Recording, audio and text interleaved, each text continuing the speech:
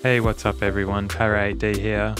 In this video I'm going to show you the manual method for setting up a compound physics object or a custom collision mesh.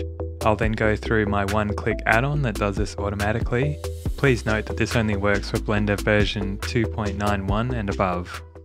I'm going to start out with a basic example with a chain, so I'm just going to quickly set up that example.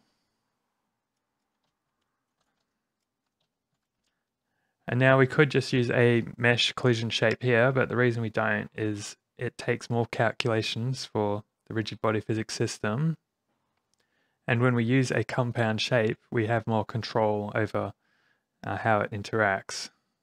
So I'm going to use primitive cylinders to make up this shape. Important to transform it in object mode. Otherwise, the wrapping doesn't work properly when you change it to cylinder.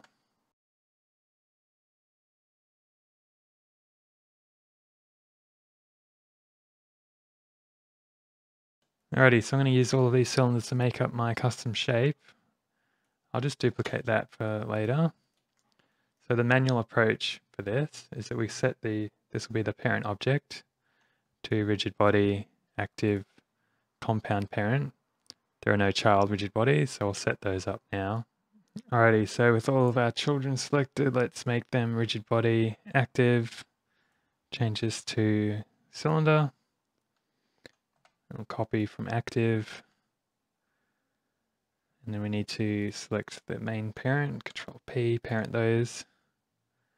The origin's over here, so we need to set that origin to geometry. It's creating problems now that we're doing it late. So let's reposition the children. And now that's set up as a compound shape, but if we render that, those objects are still visible, so we need to select the children.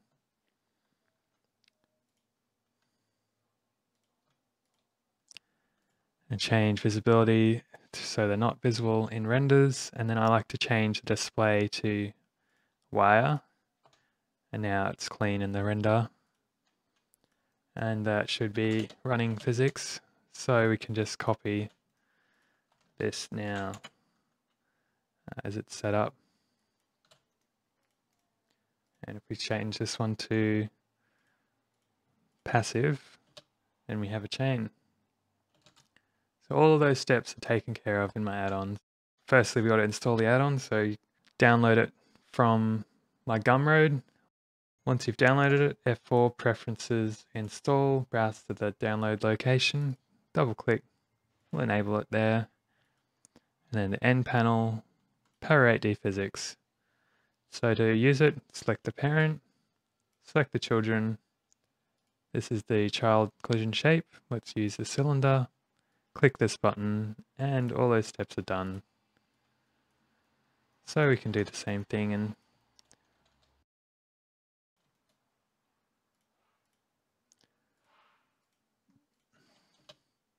now that's running nicely.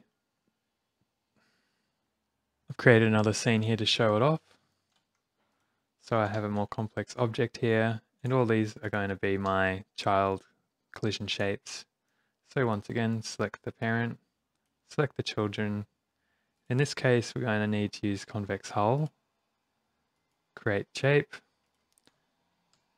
and now it's working.